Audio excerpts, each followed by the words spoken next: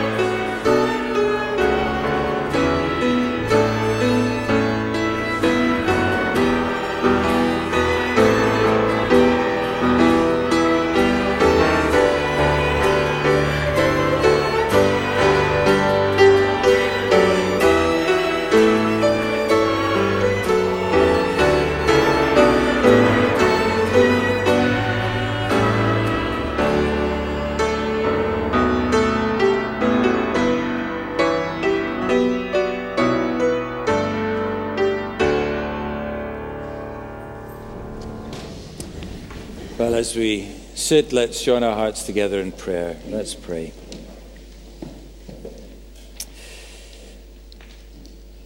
We rejoice, Lord, to bring you the song not only of our lips, but also of our hearts. For we are, above all things, surely children of grace, children of your great mercy, and the love with which you have loved us, so deep, so costly, infinite love, that has raised us up to display in us your wonderful patience, your extraordinary saving, redeeming grace, that not only should you lavish your love upon us, but that in doing so you should indeed make us an example to everyone who might wonder whether there could ever be grace for them from God in heaven. Look around, look at each of us, see all that we are, and see that yet your grace, your mercy has been extended even to us. If every one of us tonight could come up on this platform and tell others about their lives, about what you've rescued us from, about what we once were, even about all that we still are in our weakness and shame. And yet you have called us to be your own. You've reached down and lifted us up. And so, Lord, like the apostle, our hearts are full to bursting with the wonder of your grace. And we love to sing with all our voice. But even more importantly, O God, we love to live for you, not only with our lips, but in all of our lives, that people should really see in us and through us at least something of the wonderful love of our Savior. We're so conscious, Lord, of our weakness, of our faltering, of our failing. So aware all the time of all that we would love to be and long to be for you and for your sake, and yet so constantly seem to fail to be. And yet still you call us your own, still you grant us the privilege of serving you, of speaking for you, of sharing the gospel of our Lord Jesus Christ, so precious to us, so real to us, and so needed in this world. But our weakness drives us back to you constantly, again and again. And that's why we're gathered here this evening. How we thank you, Lord, that not a week can go by without our very calendars drawing us back to seek your face, to seek you together, to come to the place where we know that you love to dwell, where your people are gathered together in the name of Jesus, and you delight to presence yourself in our midst, to strengthen us, to encourage us, to show us again the way of your grace, to show us again the forgiveness that you have for us, which is lavish and wonderful, and to lead us again afresh in your ways, teaching us your truth, instructing us in the way of your heavenly kingdom, reminding us of all that is ours in Christ, rebuking us for our sloth, for our ease, for our sinfulness, but always lifting us and drawing us back and giving us more and strengthening us and showing us a new and a better way. So, Lord, as we gather tonight, conscious of our need, would you do all these things for us? We need you. Every hour we need you. So draw near to us, we pray, as we come in Jesus' name, for his sake. Come to us, Lord, and make us more like him. Kindle our love for him, and grant us, we pray, a greater likeness to him, that we, in praising his name and living for him and showing others the way to him, that we might fulfill the calling that you have given to us, and in doing so might bring glory and praise and honor and gladness to your name, and indeed to all the host of heaven who long and love to see your name exalted. So hear us and help us, we pray, for we ask it all in Jesus' name. Amen. One or two notices just to mention this evening. If you didn't get one of these sheets on the way in, or if you were here this morning and didn't get one, they're on the tables on the way out. Please do pick one up. There are lots of things in them. with details about events going on in this coming week and also a bit further afield. Let me just mention one thing, and then I'm going to hand over to Andy Ritson, who's going to mention something about student events this evening and later in the week. Next week, as I said this morning, is the Great Scottish Run. That means that it will be difficult in the morning. Some of the roads in the city centre are closed. You probably remember from previous years, but do just refresh your memories on that. Make sure that you know where you can and can't go, and bear that in mind as you're coming to church in the morning. If you're at Kelvin Grove, probably doesn't affect you too much because hopefully you'll be in church before all the pandemonium starts, but some roads might be closed. But in the city centre here, the 10k run starts, I think, at 9:45 with staggered runs, and then the half marathon, I think, is at 11:30, so there will be a bit more congestion in the city centre. So remember that for next week. Do look at these notice sheets, see all the things that are going on this coming week, small groups, lunchtime service, all of these other things, and take note of them. But Andy, where are you? Going to come and say something about student supper and other things. Well, good evening, everyone. For anyone who doesn't know me, my name's Andy, and I'm involved with the Student and Young Workers Ministry here at the Tron Church. And if you fit that demographic, then there are just a couple of things I'd like to flag up to you that's happening this week. One is happening straight after this service, and that is that we're having a Young Workers and Students supper. So down in the Campsie room, just on the half landing, just as you're going down the stairs, there'll be hot croissants served with ham and cheese. Oh, it sounds lovely. And it would be great if you could just join us for that, make yourself known. It would be great to get to know you a little bit better. So that's just on the half landing. And the second thing is that Release the Word and Internationals is starting this Thursday. Release the Word is our Student and Young Workers Bible study, and that starts at 6:45 here downstairs in the Glasgow room, and we eat together, and then we sing together, and then we split off into smaller groups and study God's Word together. And it would be great if you could come along to that too. We'd love to teach God's Word to you and get to know you better. If that's quite a lot to take in, there's also these little leaflets on your chairs, and they have more information about everything that we do for students here at the Tron, so please do take that away.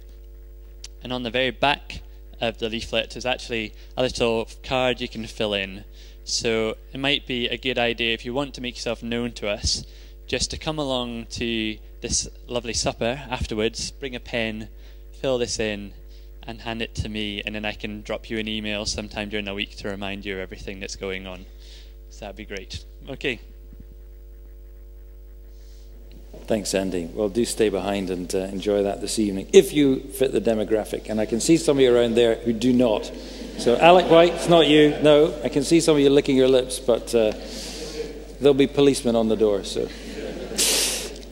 Before we hand over to Edward to read the scriptures, we're going to sing again on the screens, version of Psalm 42. As a deer pants for water, so I long for you, Lord.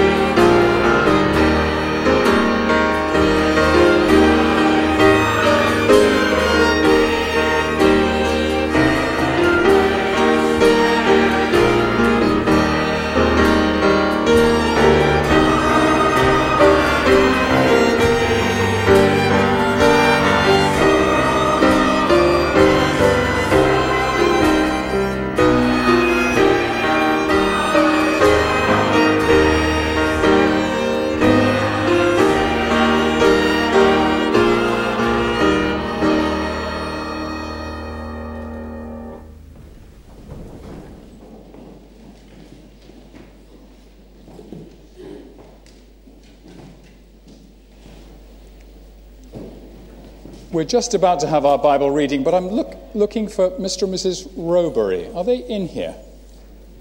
Razor? Oh, the Bush Telegraph whispered in my ear that you'd arrived. Well, Willie Phillip told me that you'd arrived. And I was looking around, I couldn't spot you. Just stand up for a moment, and we'll just say, let's all raise a hand and say...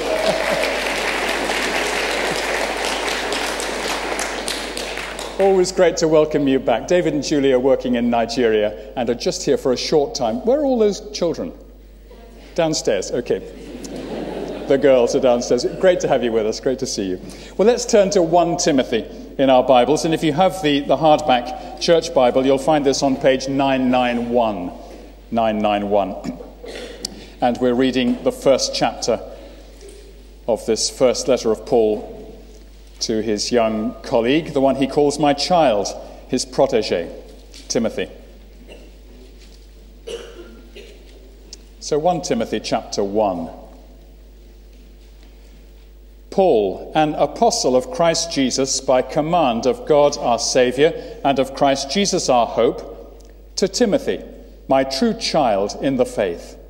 Grace, mercy, and peace from God the Father and Christ Jesus our Lord. As I urged you when I was going to Macedonia, remain at Ephesus, that you may charge certain persons not to teach any different doctrine, nor to devote themselves to myths and endless genealogies, which promote speculations rather than the stewardship from God that is by faith. The aim of our charge is love that issues from a pure heart and a good conscience and a sincere faith. Certain persons, by swerving from these, have wandered away into vain discussion, desiring to be teachers of the law, without understanding either what they are saying or the things about which they make confident assertions. Now we know that the law is good if one uses it lawfully, understanding this, that the law is not laid down for the just, but for the lawless and disobedient, for the ungodly and sinners, for the unholy and profane, for those who strike their fathers and mothers, for murderers, the sexually immoral, men who practice homosexuality, enslavers, liars, perjurers, and whatever else is contrary to sound doctrine, in accordance with the glorious gospel of the blessed God with which I have been entrusted. I thank him who has given me strength, Christ Jesus our Lord, because he judged me faithful, appointing me to his service, though formerly I was a blasphemer, persecutor, and insolent opponent. But I received mercy because I had acted ignorantly in unbelief, and the grace of our Lord overflowed for me with the faith and love that are in Christ Jesus. The saying is trustworthy and deserving of full acceptance, that Christ Jesus came into the world to save sinners, of whom I am the foremost. But I received mercy for this reason, that in me, as the foremost, Jesus Christ might display his perfect patience as an example to those who were to believe in him for eternal life. To the King of ages, immortal, invisible, the only God, be honor and glory forever and ever. Amen. This charge I entrust to you, O Timothy, my child, in accordance with the prophecies previously made about you, that by them you may wage the good warfare, holding faith and a good conscience. By rejecting this, some have made shipwreck of their faith, among whom are Hymenaeus and Alexander, whom I have handed over to Satan, that they may learn not to blaspheme. This is the word of the Lord, and may God add his blessing to it for us this evening. Well, now we're going to sing a lovely and very well-known hymn about the grace that has been lavished upon Timothy and Paul and indeed every Christian. Number 772, Amazing Grace, how sweet the sound. 772.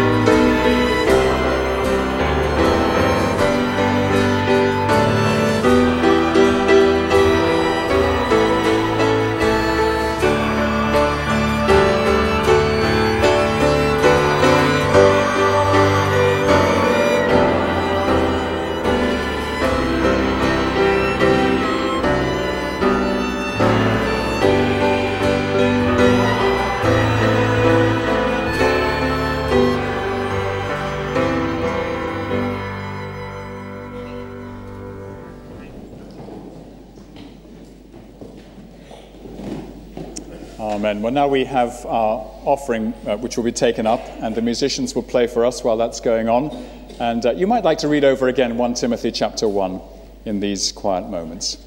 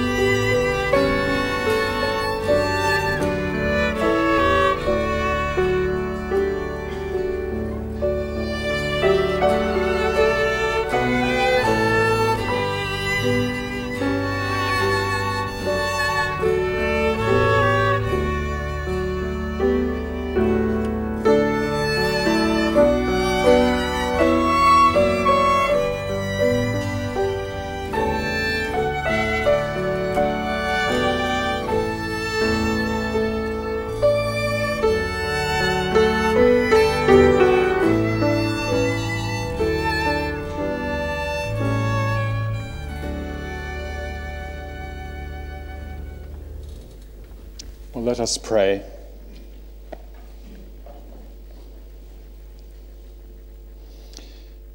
The Apostle Peter writes this: "Beloved, I urge you, as strangers and pilgrims, to abstain from the passions of the flesh, which wage war against your soul.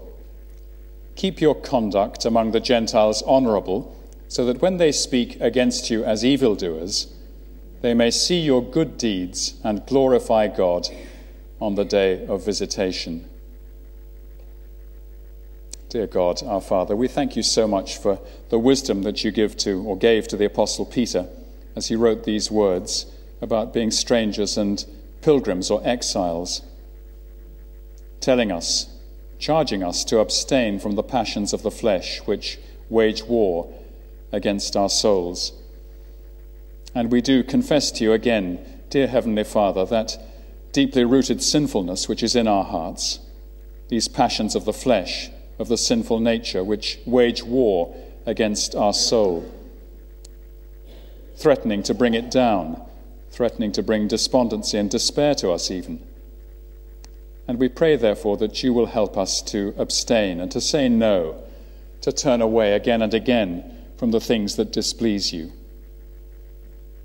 We pray that you will give us grace to keep our conduct amongst those who are not Christian believers honorable, so that even though they may say things that ridicule us, speak against us, they may nevertheless be forced to see the great change that you have brought into our lives. So, dear Heavenly Father, please continue your gracious work in the souls of those who have submitted to Christ, have come to him and put their trust in him with repentance. Continue your gracious work to shape and to fashion and to remake us according to the very image of Christ himself, so that our minds are increasingly transformed, and so that we look forward as pilgrim people to being received finally into that great and wonderful habitation where you yourself dwell. So be with us, and even tonight as we listen to your word and seek to learn from it again, we pray that you will continue this gracious work of recreating our very minds and hearts and making us think more like the Lord Jesus and behave more like him and speak more like him. have your way with us, we pray, and help us to love you, to serve you, to honor you, and to take great delight in you more and more truly. And we ask it in Jesus Christ's name. Amen.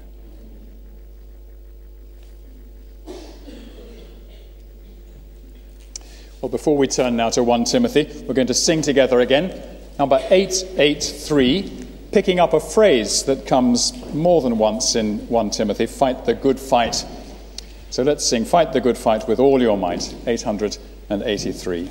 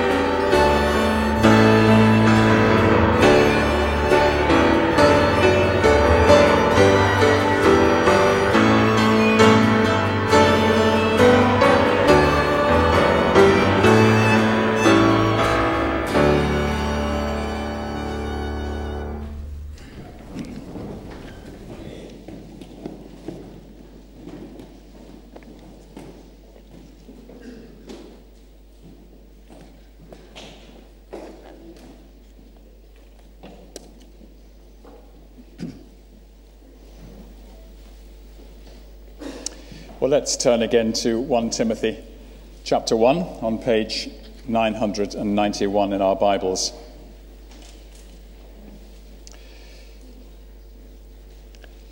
Last week, we spent most of the sermon time looking at the author of 1 Timothy, Paul, and I attempted to describe some of the qualities and features and priorities of the Apostle Paul.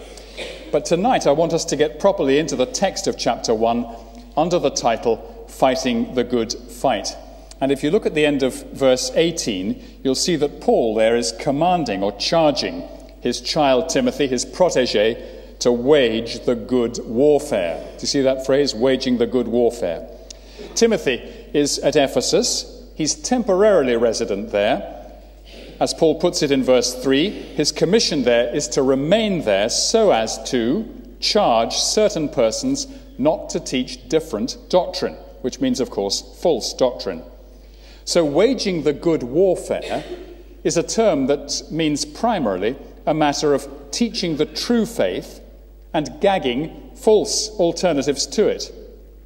If you turn on to chapter 6, verse 12, you'll see that Paul repeats this same commission. 6:12, fight the good fight of the faith, he says. And if you turn the page again to 2 Timothy, the second letter, chapter 4, verse 7, here is Paul at the very end of his life, and he writes to Timothy, I have fought the good fight. So this was a term that was deep in his heart and soul. He was looking back here on his life, now coming to an end, and he says, I have fought the good fight. Now let's notice the word good. Wage the good warfare. Fight the good fight. A lot of warfare in the world is bad and horrible, but this warfare is good warfare. And Timothy, therefore, does a good thing when he undertakes this kind of battling. Years ago, when I was a student, I remember a frisson of excitement creeping up my spine as I opened the title page of a book of theology that I was just about to read. The author of this book was a fine American professor of theology who died in 1921. His name was Benjamin Warfield, who taught for many years at the Princeton Theological Seminary in New Jersey. But the thing that made my spine tingle was not so much the title of the book, but the title given to the author. His title was Professor of Didactic and Polemic Theology. Now, didactic means teaching, but it was the word polemic that thrilled me, because the word polemic means battling or warfaring. And it's a good word for Christians to get into our vocabulary and to use without fear as we discuss the faith with each other. There is something deeply polemic or polemical about good theology. The very first verse of the Bible is magnificently polemic. In the beginning, God created. No, he didn't, cries some 21st century materialist atheist. Yes, he did, replies Genesis chapter 1. He created the heavens and the earth. So stick that in your pipe and smoke it. There's something polemical about that, isn't there? The whole Bible, at one level, is a polemic against a false understanding of reality. It's a polemic against the lies and the propaganda of Satan. Satan spends his time weaving elaborate lies. It's what he does. He's the master of lies, or the father of lies. And his lies all concern the nature of reality. And he spends his time getting these lies by 1,000 different means into the hearts and minds of human beings. And the Bible polemically counters those lies by telling the world the truth. Paul the Apostle's ministry was to fight the good fight by teaching the truth about God, and he charges Timothy to do exactly the same thing. Now, the whole of this first letter to Timothy is a powerful encouragement to the younger pastor to do battle or to wage the good warfare. As I said last week, the letter is also concerned with how to manage and structure the church, how to look after the church family, how to handle the men and the women, the elders and the widows, and so on. But Paul's major concern here is to do for Timothy what a can of spinach does for Popeye. That is to give him strength to engage the enemy, to rid the Ephesian church fellowships of the false teaching which was getting into them and spoiling them. Now, some of you might be thinking, do I really want to be studying a Bible book which is all about fighting? Don't we get enough about conflict in our news from Monday to Saturday? Can't we have a quiet rest from it on Sunday? In fact, isn't Sunday supposed to be a day of rest? Surely the Bible is not just about battling for the truth. Now, those are good questions to ask, so let me suggest a threefold answer to them. First, sometimes warfare is necessary if peace is to be established. On the more human level, think back to the 1930s. In the early 1930s, when Adolf Hitler first came to power in Germany, he did a great deal to restore Germany's fortunes. The 1920s had been a very tough decade for the Germans. They were exhausted after the First World War, and they experienced a great deal of poverty and deprivation. And when Hitler came to power, at first he seemed to be almost a national savior. He got the nation working again, and prosperity began to increase. But eventually, as the 30s went on, his program and his tyrannical aspirations became clear, and Britain had to declare war, not so much on the German people, but on the Nazis in 1939. That war, horrible as it was, had to be waged if Europe was to be saved from tyranny. Now, of course, so much warfare, almost all warfare, is thoroughly wicked and ought not to be engaged in. but occasionally warfare is necessary and must be engaged in, as it was in 1939. And in the same way, Timothy's warfare is a good warfare, because not to engage in it would result in great damage and even destruction to the church. Secondly, Jesus, the Prince of Peace, could only establish peace between God and man by doing battle with the devil. The Apostle John, in his first letter, wrote this: "The reason the Son of God appeared." That's a good way to start a verse, isn't it? Tells us why Jesus came. The reason the Son of God appeared was to destroy the devil's work. So Jesus came to defeat the devil, to overcome him. He came to dispossess the devil, to rob him of his power, to rob him of his prey. It was at the cross that Jesus decisively defeated the devil. And we who preach the gospel today are pressing home the victory that Christ has already won. But let's never think of Jesus as anything less than a warrior. And if he is a warrior, and if he calls us to follow in his footsteps, we too must engage in his warfare. But thirdly, the Bible is much more than a polemical book. It not only exposes and destroys false teaching, it fills our head with true teaching. That means it causes our souls to magnify the Lord. It rejoices in the truth about the glory of God. It fills us with love for the Lord Jesus as we come to understand who he is and what he's done. It teaches us to know him. It gives us glimpses of the glory of the world to come. For example, in John's Gospel, chapter 17, Jesus prays to God the Father, "Father, I desire that they also whom you have given to me," that means Christians, "I desire that they also whom you have given to me may be with me where I am, to see my glory that you have given me because you loved me before the foundation of the world." Isn't that a terrific verse? The Bible calls us not only to fight the good fight, it also teaches us to know the Lord, and it opens up to us a view of God himself and develops our appetite to be with the Lord Jesus, to see his glory and to share his eternal and glorious home with him. So it's not all battle, far from it. But while we are still in Glasgow, while we are still on the old earth, we must engage in the good warfare with Timothy. It's a big part, it's an inevitable part of what it means to be a Christian. Well, let's turn now to the text in chapter 1. I want to take it in two main sections. So first we'll look at the twisted nature of the false teaching at Ephesus. And second, we'll look at the mercy and grace of what Paul calls in verse 11, the glorious gospel of the blessed God. So we'll look at the falsehood first and the truth second. First then, the twisted nature of the false teaching which Timothy has to oppose. At the end of verse 3, Paul calls it different doctrine, heterodox doctrine. And if you look onto the end of verse 10, you'll see a contrasting phrase, and that is sound doctrine. Doctrine which accords, verse 11, with the glorious gospel of the blessed God with which I, Paul, have been entrusted. So there's different doctrine, and there's sound doctrine, there's false doctrine, and there's healthy, true doctrine.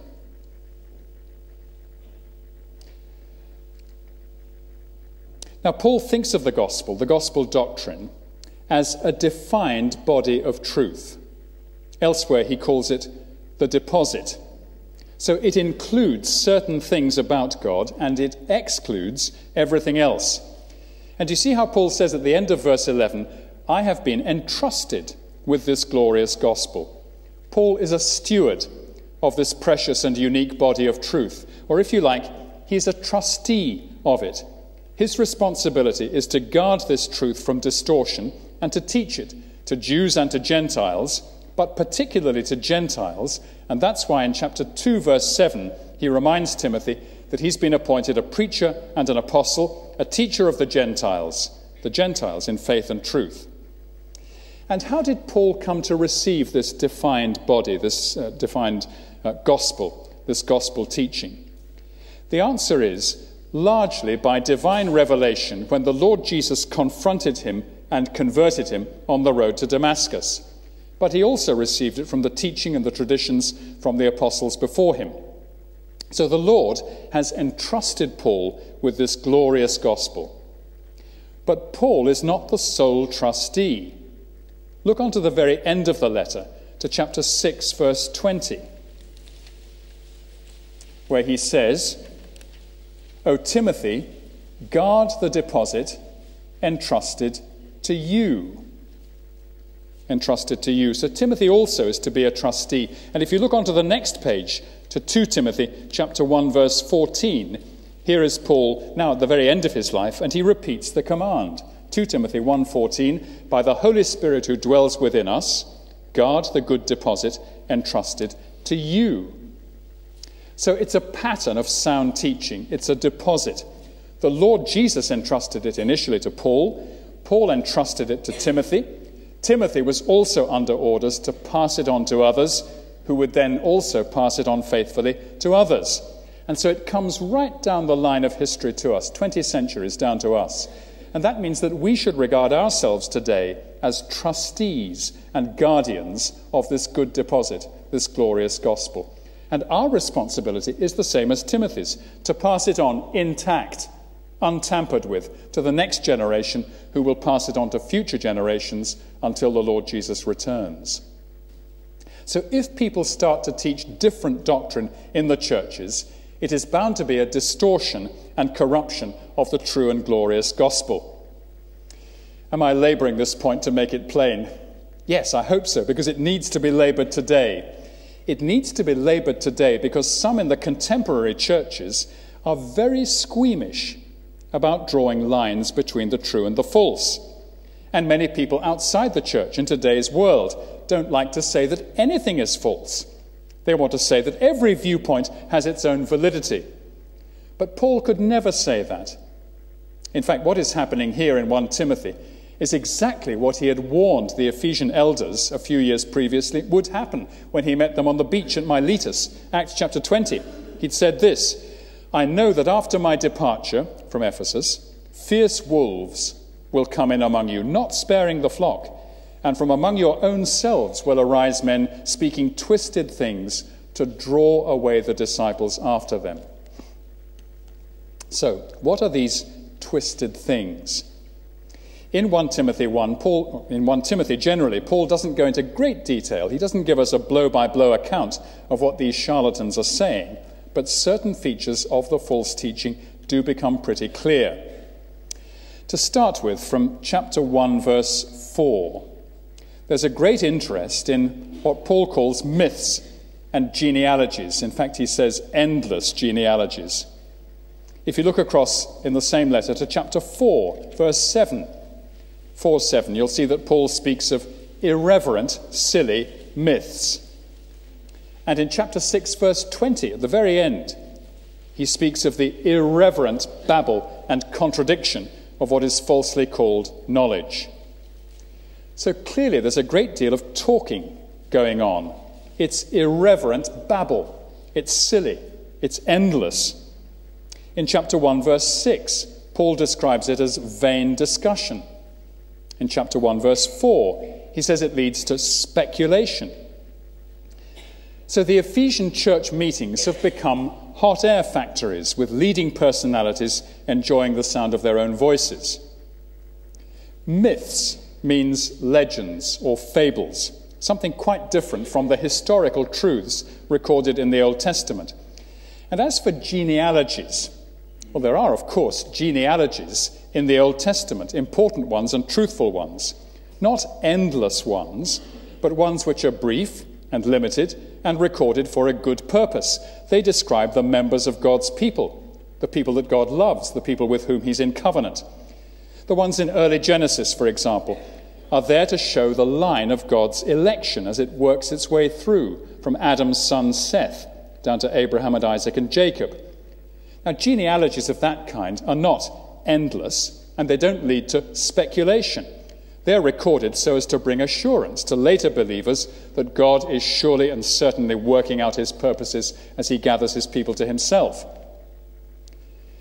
In the 1st century AD, there were various Jewish books in circulation which took aspects of Old Testament history and genealogy, but then developed them in all sorts of fanciful directions.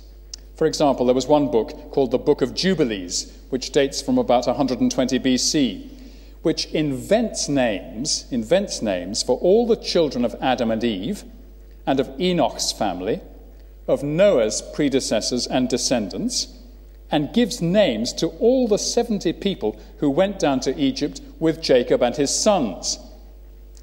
If that's not fanciful work, I don't know what is. But if you stretch your imagination a little bit, I think you can see why this kind of thing could appear to be interesting to some people. In a world where books were very scarce, and of course there was no information available on the internet, a certain type of mind might think that it was godly to invent lots of names and people who were not actually mentioned in the Old Testament. You can imagine perhaps a family gathering together, and the father of the family says, "Let's play a game I've just invented. It's not Monopoly, it's not Cluedo, it's called Old Testament creativity." It's good for children. It develops the godly imagination of the growing child. What we do is we take Old Testament stories and genealogies and we develop them.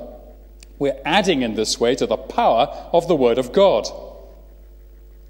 Now, in a similar way, a number of bizarre accounts of the life of Jesus also appeared in the 1st century AD, quite different from the historically accurate records of Matthew, Mark, Luke, and John. What it boils down to, I think, is this. There's a certain type of mind, a certain type of thinking, which is not happy to say, the Bible as we have it is sufficient. The Bible is all we need.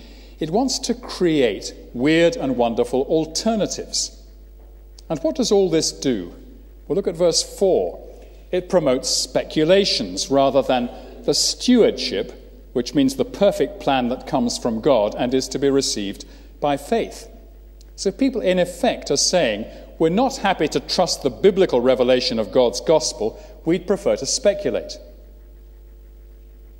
Now, there's another element to this, which at first sight seems rather surprising. Look on to verse 7. These false religionists, says Paul, are desiring to be teachers of the law. Now, the law here means, of course, the law of God, the law of Moses. So they're presenting themselves as being still somehow in the great tradition of Abraham and Moses. But, says Paul in verse 7, they don't understand what they're saying or the things about which they make confident assertions. So the question is, how could they be combining their myths and genealogies with an outward profession of teaching the law of God? Well, I think we can see how this might happen in the examples I've already quoted. They get together and they say, for example, let's take something from the law of Moses. We're Bible people. Let's explore Scripture now, and let's open up new pathways of understanding. So, for example, let's imagine we're with Jacob in the land of Canaan when the great famine breaks and they're in great trouble. Think of Jacob's grandchildren, dozens of them, dozens. Their fathers, the 12 sons of Jacob, they're away for weeks. They've gone down to Egypt to buy corn. But everybody back at home, everyone's so hungry. Think of the little children. They're running to their mothers, crying for food. Let's think our way empathetically into the story. Let's give these little ones names. Let's write down their names, and we'll build up more of a 3D picture of what was going on there. So they devised these genealogies and made imaginative stories, and thought that by doing so they were getting more deeply into the Old Testament law. The written words of Moses were not enough for them. They thought they could improve on the word of God by adding to it. They prided themselves on being teachers of the law, as verse 7 puts it. But Paul knew that they were uttering nonsense and didn't understand what they were talking about because they didn't understand the purpose of the law of Moses. And Paul goes on in verses 8, 9, and 10 to remind Timothy of the proper use of the law of God. So he says in verse 8, "Now we know that the law is good if one uses it lawfully, understanding this, that the law is not laid down for the just, but for the lawless and disobedient, for the ungodly and sinners, for the unholy and profane, for those who strike their fathers and mothers, for murderers, the sexually immoral, men who practice homosexuality, enslavers, liars, perjurers, and whatever else is contrary to sound doctrine. In other words, Paul is saying, the purpose of the law is fundamentally moral. It was never given by God for foolish people to speculate about it and use it as a basis for creating silly stories and inventing lists of names. It was given for a completely serious purpose, to expose sin and to restrain sin. Let me just leave the text for a moment and give you 3 points very briefly on the purpose of the Old Testament law, one of which Paul is emphasizing here. The law of God was given, first, to restrain sin. Here's an example. I'm walking down the road, it's September or October. I see my neighbour's orchard. There's a lovely apple there. I'm just about to steal my neighbour's apple. But just before I pluck it from the tree, I think, God says, thou shalt not steal. So I don't steal. The law restrains me from sin. Secondly, the law convicts us of our sinfulness and makes us turn to Christ for forgiveness and salvation. So we read the law carefully and we cry out, I'm a sinner, I need to be saved. I turn to Christ. Third, the law teaches us how to live a godly life. It shows us that the blessed and happy life does not murder people, does not commit adultery, does not tell lies, does not worship idols, and so on. So the purpose of the law is to restrain sin, to convict us of sin, and to teach us godly living. Now in verses 8, 9, and 10 here, it's the first of those 3 purposes that Paul is emphasizing, though perhaps the other 2 are being hinted at as well. But Paul is saying the law is serious. It's about God and man and the way people live. It's about behavior. As he says in verse 8, the law is good as long as one uses it lawfully, as long as one uses it in the way that God designs it to be used. But the way these quack people are using it is disastrous. They're frivolous, they're silly, they're not taking it seriously at all. So do you see the picture that's emerging? These people are claiming to be Bible teachers, but they're misreading, misusing, and misunderstanding their Bibles. The law of Moses, the fundamental building block of the whole Bible, is serious, but these people are treating it as if it's something to play with. Now, there's something very contemporary about this. It's just the kind of thing that goes on in some popular liberal theology today. I'm sure that many of you will have been to churches where you've heard teaching which professes to be teaching from the Bible, but is really nothing of the sort, and is actually treating the Bible frivolously, in a silly manner. I'll give you just one example of this. Early in Matthew's Gospel, in Matthew chapter 2, no need to turn this up, you'll know it, Matthew tells us that Joseph and Mary flee down to Egypt with the infant Jesus soon after his birth so as to escape the persecution of Herod, who's killing all the little boys in the Bethlehem area. And Matthew tells the story of them going down to Egypt and then returning. And he ends this very short section by saying, this was to fulfill what the Lord had spoken by the prophet Hosea, out of Egypt I've called my son. Now, I once heard a short liberal sermon on that passage, and the message of this liberal sermon was this: Jesus knows what it's like to be a refugee, so let's care for the many refugees who are in the world today. Now, of course it is good for Christians to care for refugees, but that's not what Matthew is talking about or teaching here at all. Matthew is showing us how Jesus fulfills the prophecies of the Old Testament and how the pattern of his life repeats and fulfills the pattern of the life of the people of Israel, because they went down to Egypt in hard times and then returned to the promised land. And Jesus does exactly the same. So Matthew's point is that Jesus fulfills everything that the law and the prophets pointed to. Jesus is Israel. He is Israel, and therefore we can and we must receive him as the King of Israel, as the King of God's people. So the message of that passage is, let's believe the Old Testament promises and bow down before the wonderful King who has come to fulfill them. Now the question is, why does the liberal preacher say that this passage is about caring for refugees? The answer is that he doesn't really want to engage with what the Bible teaches about God. His view of reality is man-centered. What he's really interested in is human behavior. He wants to teach ethical lessons about what it means to be a mature and balanced human being. Now, it's very good for us to learn about being mature and balanced.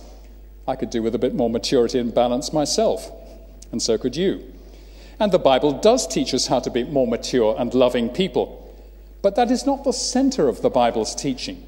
The Bible, first and foremost and overwhelmingly, is about God, about how God is working out his glorious purpose in the history of Israel and in the coming of Christ, who is the King and Saviour. Why then should the liberal preacher not want to engage with God as God presents himself to us in the Bible? The answer is because he doesn't like the truth about God.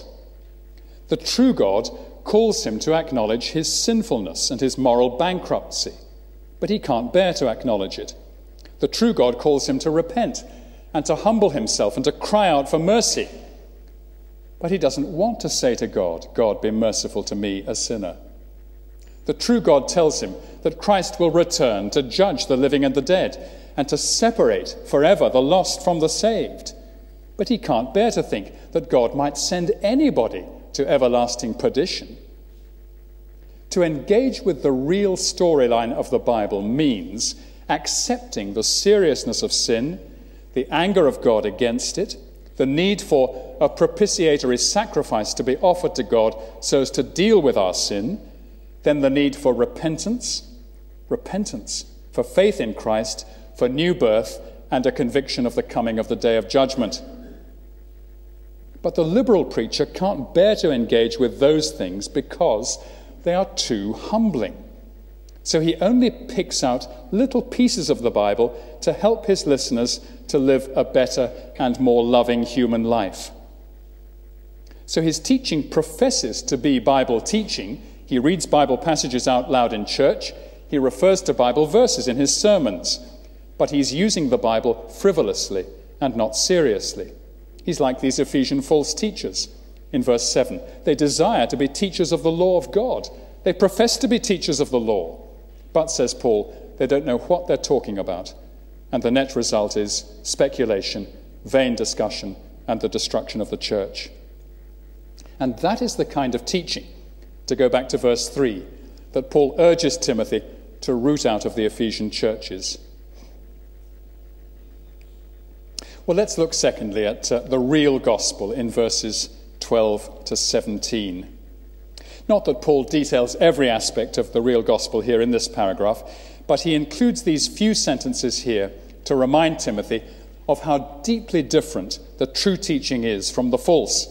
The true is as lovely and wholesome as the false is destructive and damaging. In verse 11, just look at this lovely phrase. Paul speaks of the glorious gospel of the blessed God. Let's notice three things about it. First, Paul's culpable degradation, or if you like, his shameful sinfulness. Now, this is a very personal passage about Paul, one of the most personal he wrote. In verse 13 here, Paul describes his past life in a way that we find nowhere else in his letters. Formerly, he says, I was a blasphemer, a persecutor, an insolent opponent. And the word he uses for insolent opponent means a person who is filled to the brim with arrogance and pride. You often hear the word hubris, don't you, on the radio these days, hubris. Well, this word is hubristes, somebody who's bristling with arrogance and pride. Listen to these words that Paul spoke in his defense before King Agrippa, back in Acts chapter 26. He said to the king, I myself was convinced that I ought to do many things in opposing the name of Jesus of Nazareth. I not only locked up many of the saints, the Christians, in prison, but when they were put to death, I cast my vote against them. I punished them often and tried to make them blaspheme. And in raging fury against them, I persecuted them, even to foreign cities. Paul says this with sadness and shame. He surely never forgot the day of Stephen's death and how he had aided the executioners of that lovely and courageous Christian. And just notice the way Paul thinks of himself. Verse 13, formerly, once upon a time, I was a blasphemer. I was. Now look at verse 15. Sinners of whom I am the foremost. I was a blasphemer. I am the foremost sinner. I'm no longer a blasphemer and a persecutor. That's gone. But I am to this day the chief of sinners. So here was a man who looked with pain and sorrow, and yet with clear sight, into the depths of his dark heart, and he was willing to acknowledge both what he once was and what he still was. John Newton wrote those words, "Amazing grace, how sweet the sound that saved a..." When you look into the depths of your own heart, what do you see? Saved a very nice, friendly, kind person. Or do I see what John Newton saw? Paul looked into his heart and he saw the foremost of sinners. If you or I ever get to the point of thinking, I was a sinner, but I'm not one now, we'll be in grave danger of losing sight of the power and loveliness of the gospel. When we're Christians, we are forgiven sinners, but we're still sinners. So there's the first thing, Paul's culpable degradation. Secondly, let's see Christ's overflowing grace. Verse 13, but I received mercy because I'd acted ignorantly in unbelief. He's not, I think, excusing himself there. His ignorance, after all, was willful, and his unbelief was aggressively rebellious. But he says, the Lord had mercy on him. And verse 14, the grace of our Lord overflowed for me with the faith and love that are in Christ Jesus. Paul deserved condemnation, but he received mercy. And that is the story of every single Christian. We deserve condemnation, but we receive mercy. And look back to the first three words of verse 12. I thank him. I thank him for all this. Let's pray that the Lord will fill our hearts to our dying day with thankfulness, that although we deserved condemnation, we've received mercy. And as Paul puts it in verse 14, the grace of our Lord overflowed. It's like the Nile bursting its banks. The Lord is lavish in his forgiveness, lavish in pouring out upon us the love and cherishing and restoration and remaking that lifts us out of despair and condemnation and lifts us finally into his very presence in heaven. And then notice verse 15. The saying is trustworthy and deserving of full acceptance that Christ Jesus came into the world to... Now, we noticed earlier, the reason the Son of God appeared was to destroy the devil's work. Well, here's another verse that tells us why he came. He came into the world to save sinners. Isn't that clear and delightful? Are you a sinner? Yes, is the answer. Then Christ came to save you. If you're not yet a Christian, don't resist him. Let him rescue you. Let him have you. We all need rescue. Years ago, when my oldest son was 6 years old, he's 30-something now, so he was a little boy of 6, we were on holiday on the west coast of Wales, and he was always very keen on fishing. Dad, he said, can we go fishing? I said, yes, we can. So I hired a little rowing boat, and it was a lovely, calm morning. You know that sort of morning? You get it on the west coast of Scotland. Blue sky, sunshine, no sign of rain anywhere. It was a lovely, calm morning. So we rowed out. We got some fishing tackle, and I got myself the right way round to the boat, and off we went. About half a mile out into the open sea. Very calm, lovely. We fished for half an hour, caught nothing. Then I said to my boy, it's time to go home, it's lunchtime. So I turned the boat round and began to row back. And at that very moment, an offshore breeze sprang up. Do you know what I mean? And I was reasonably young and fit at the time, but I rowed and rowed and rowed, and the breeze just got stronger and stronger, and I could not go on. So I turned around, I looked ashore, and I waved like this. And the guy who'd hired us the boat, fortunately, I guess he kept his eye on us all the time. And he hopped into his motor launch, came out there, and within 5 minutes we were whisked back in. What would I have, when he arrived, what should I have said to him? Go away, I don't need you. No, I said, thank you very much. And we were quickly back to safety. We needed to be rescued. Otherwise, we'd have been blown out to sea. That would have been the end of us. All of us need to be rescued. The plight of man is worse than an offshore wind. Jesus came into the world to save condemned sinners. He knows how to do it. It's his business. He's been doing it for a long time. Thirdly, Paul speaks of Christ's rescue of him as being an example for others. Look at verse 16. But I received mercy for this reason, that in me, as the foremost of sinners, Jesus Christ might display his perfect patience as an example to those who were to believe in him for eternal life. In other words, we look at the way that the Lord rescued Paul, this blasphemer, and we say, well, if he's willing to rescue the world's foremost sinner, this blasphemer and persecutor, then there's nobody that he won't be willing to rescue. There might be somebody here tonight who thinks, I am unrescuable. I'm beyond everything. I've been a willful, stubborn, hardened sinner. I've done unspeakable things. I've adopted the cruelest and most callous attitudes towards other people. I've hated God and I've hated man. Could I be forgiven?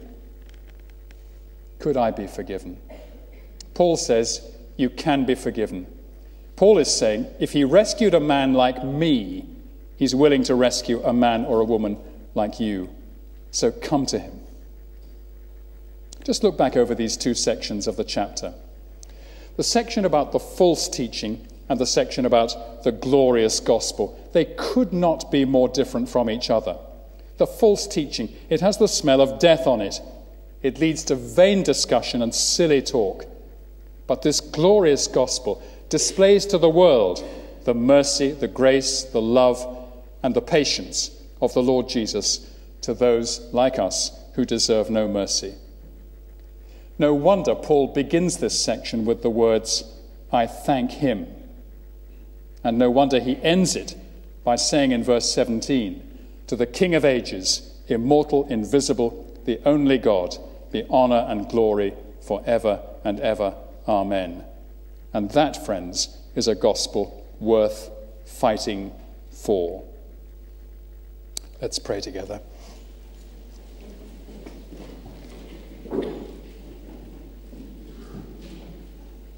We do thank you, our gracious God, that Timothy was willing to fight the good fight and to wage the good warfare.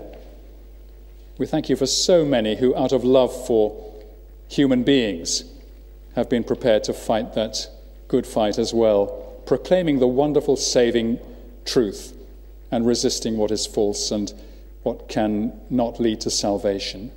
So please help us in our day, in our generation, to be glad fighters for truth, and help us, dear Father, to rejoice more and more deeply in this wonderful, abundant, lavish salvation that you have poured out upon people like Paul and people like all of us who are sinners and yet who turn to you for grace, mercy, and salvation.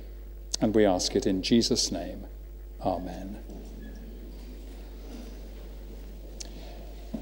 Well, we'll finish our time together tonight with a hymn of praise, which is number 103b in our hymn books, 103b.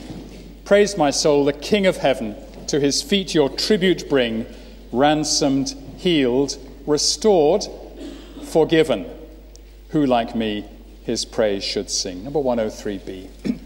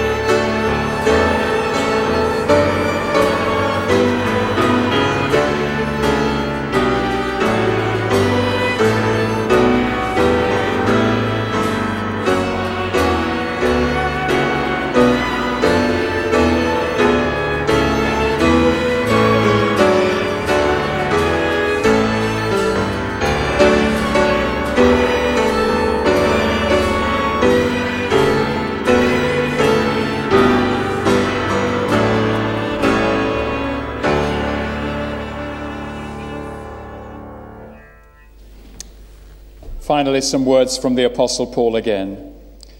The Lord will rescue me from every evil deed and bring me safely into his heavenly kingdom. To him be the glory forever and ever. Amen.